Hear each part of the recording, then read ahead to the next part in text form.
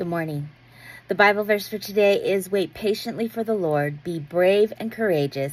Yes, wait patiently for the Lord. Waiting is hard, part of life, and takes patience. Most prefer quick, efficient, and, when possible, instant results or answers. We can wait days to decades for answers to prayer.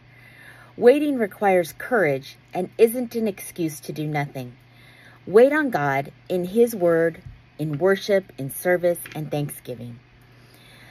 Door isn't opening, opportunity isn't available, but God's still moving.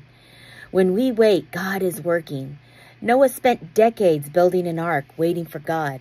Ruth, widowed, journeyed with her mother-in-law, working fields, waiting on God.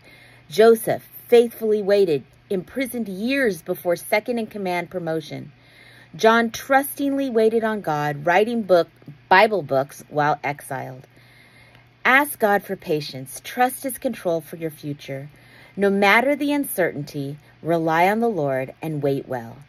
My prayer for us for today is God, Jimmy, Sean, Joshua, Trinity, Cindy, Ashley, Raquel, Andrew, Arrow, River, James, Wyatt, Little Andrew, Mary Jane, Tamiko, and I may want an immediate solution for our problems. May we focus on blessings, praising You for all You do. In Jesus' name, amen. Love you.